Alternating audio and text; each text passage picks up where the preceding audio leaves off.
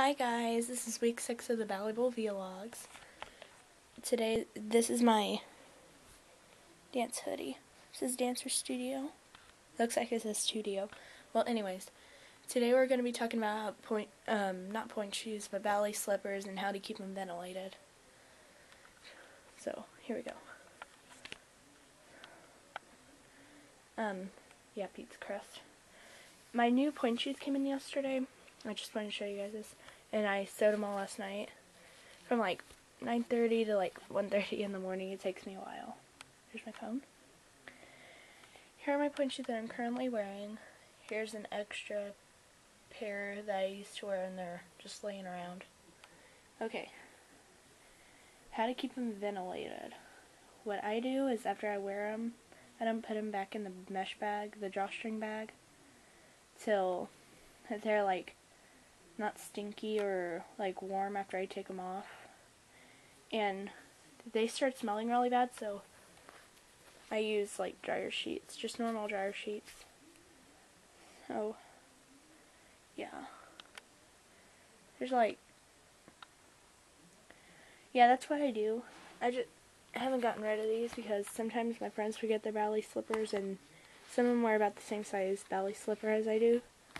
So I have these. It's cold in here because I have the window open, but it's nice. Oh yeah, and today's the last day of summer and I'm excited. I love fall. A lot of change. Okay, so there's that. My room's kind of messy, my dance stuff. And new pointe shoes.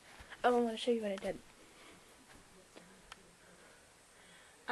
My old pointe shoes, I took the elastic off and then I took the ribbons off and I re-sewed them to like vertically sort of. That way it would be better to hang. And then I hung up a nail up there by myself the other day. And I put 2012 there. Looks nice, right? I like it. And there's all my Frecker stuff. So, and tomorrow's my dad's birthday. I'm not saying how old he is. Okay, so keep them ventilated. No, do not put it in a drawstring bag. Just wait till they're like cool and dried off after a while. And then put a dryer sheet in if you don't want them to smell bad. Or have like a sachet bag that has like nice smells in it. So, yeah, that's it for this vlog. Please comment, rate, subscribe, favorite my videos, and thumbs up. And like my Facebook, Dance Dance Dance, follow my Twitter, Newsboys Forever, and then subscribe to that.